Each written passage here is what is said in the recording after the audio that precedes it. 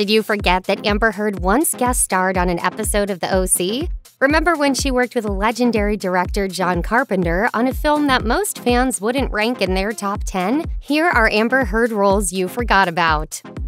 Back in 2003, when she was still a teenager, Amber Heard got what would be the first of many big breaks in the industry. The future Aquaman star acted in the music video for Kenny Chesney's single, There Goes My Life, playing the college-bound daughter of the song's subject.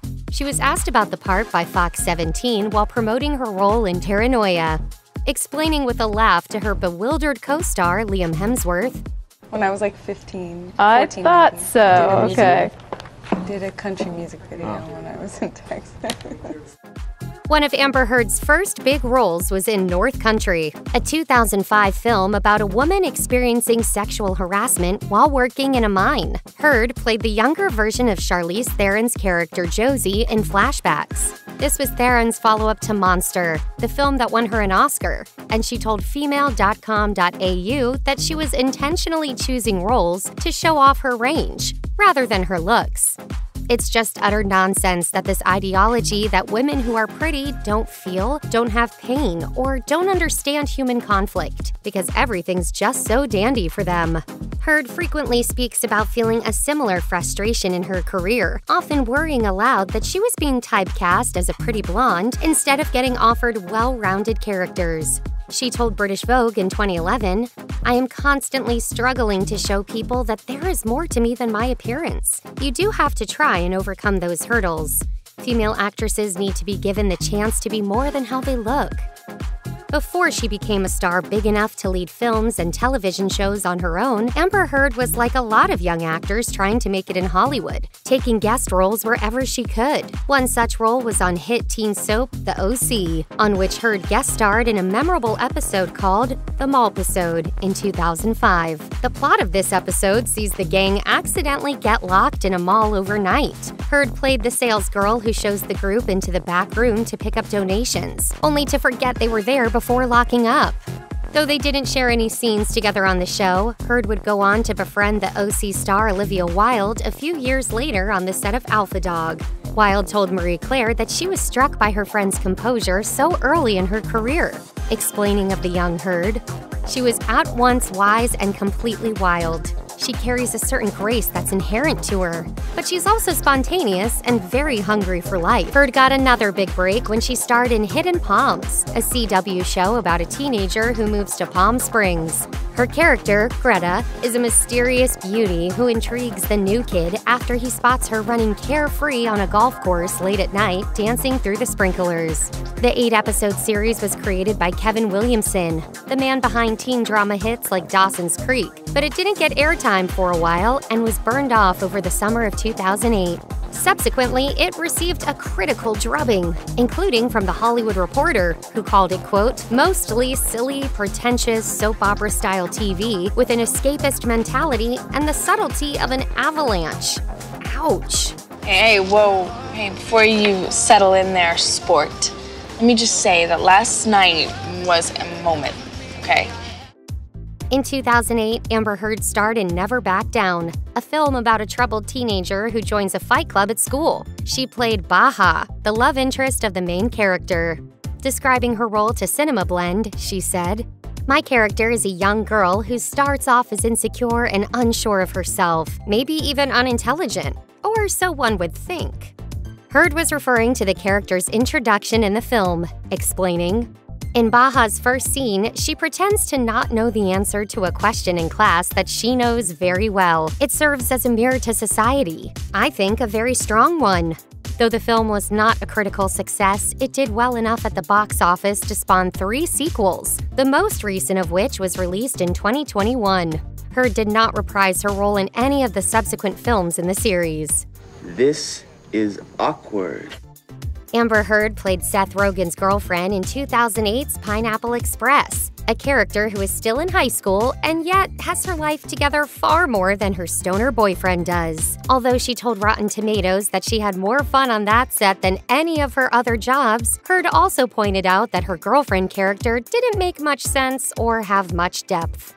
There weren't any real female characters written into this script other than myself and one other that I can remember, and we both have smaller roles when compared to the boys. Like many of Judd Apatow's movies, the women are not very important in the sense of things. Well, I said I might be able to go, so why is she doing that already? Now I look like an ass. You are one! Oh, come on, don't say that. However, it does seem that the cast enjoyed their time on set. Heard joked to Joe Blow that they did about 17,000 takes of each scene for the improv-heavy film. She also got along well with co-star James Franco, reuniting several years later to star together in 2016's The Adderall Diaries.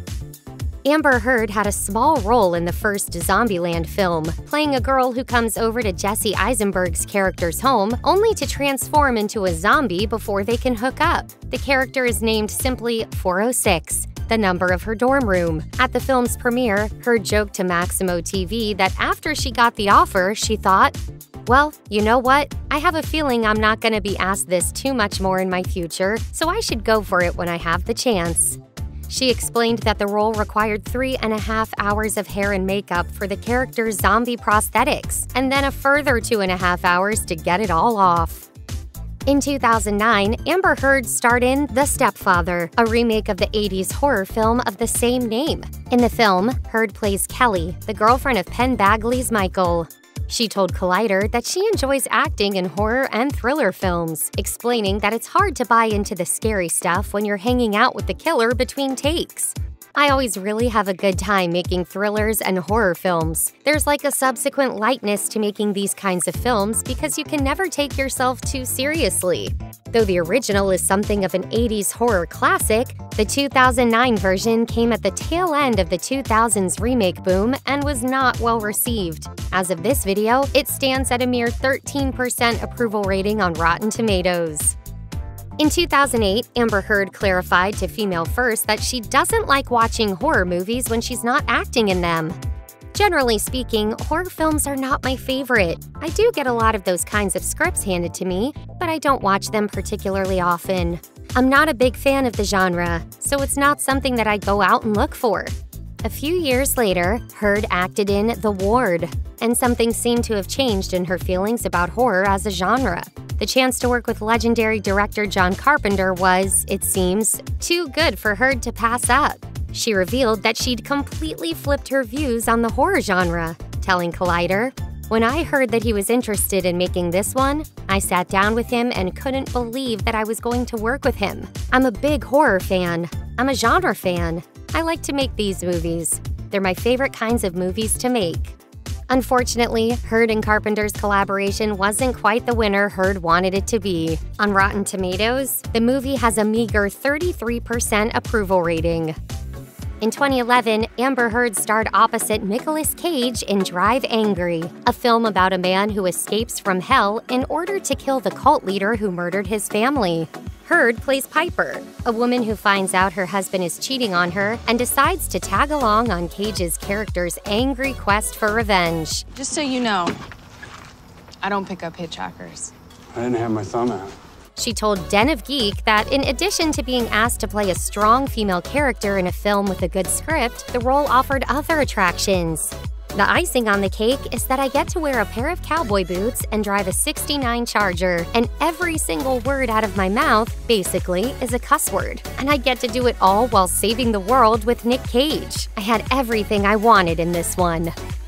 Amber Heard led the cast of NBC's flashy drama The Playboy Club in 2011, which was essentially sold as Mad Men for network television. Her character, Maureen, is a new Playboy bunny, an alluring femme fatale who is accidentally responsible for the death of a mobster.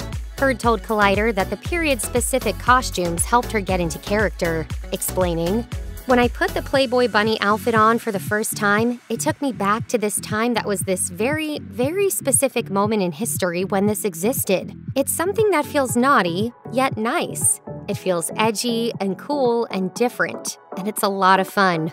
The show was met with criticism from many sides, including legendary feminist Gloria Steinem, who urged people to skip it during an interview with Reuters. "I expect that the Playboy Club will be a net minus, and I hope people boycott it.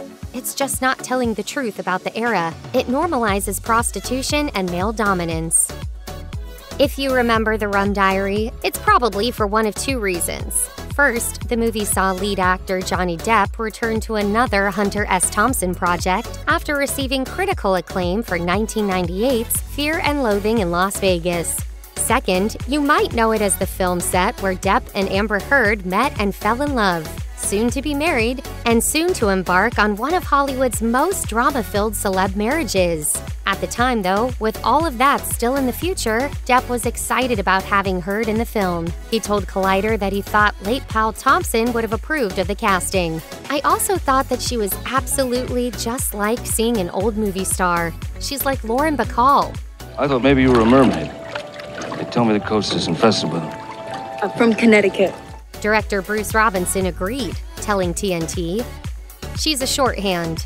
The thing that obsessed Hunter all his life was this notion of the American dream. She's the dream girl. She's like every boy's fantasy, that lady, but the dream can be quite cruel. And those who run the dream are ruthless people." Check out one of our newest videos right here. Plus, even more Nicki Swift videos about your favorite celebs are coming soon. Subscribe to our YouTube channel and hit the bell so you don't miss a single one.